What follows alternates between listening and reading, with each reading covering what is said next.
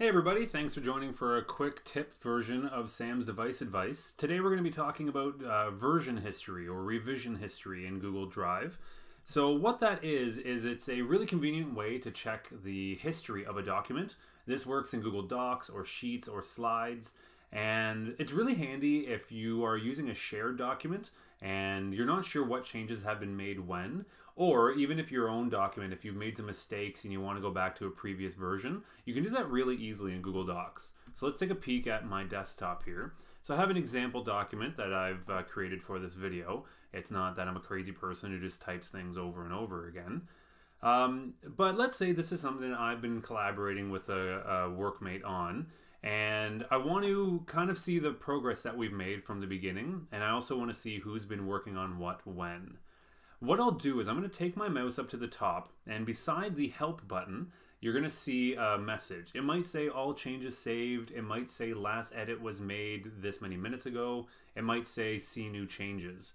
Whatever this says, if you click on that message, it's going to bring you to Google's version history. So what this does is it gives you a list of all the changes that were made to this document since it was created. Today is March 3rd, or March 11th, sorry, so I created this today.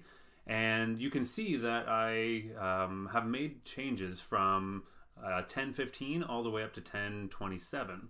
And in this window, it's going to show me what was made during that version. And it's kind of nice because it actually color codes who was working on what and when. So if I go down to this version down here, you can see that the purple text was written by Sam Goving, the green text was written by the sample student. So for teachers, this is actually a really handy way. If you have students collaborating on work, you can see who did what work, and you can see if one student was carrying the group based on this. But it's kind of nice. So let's say I have the version that I'm currently working on, but I realize that I made some mistakes and I want to go back. All I have to do is click on a previous version and click restore this version. And what it does is that it essentially saves over top of my new version with that one. But fear not, because let's say you made a mistake and you want to get back to it. Once this gets out of my way here, you can also go into, oh, there we go, it's out of the way. Now I can click on this again and I can still revert to the like my most recent version.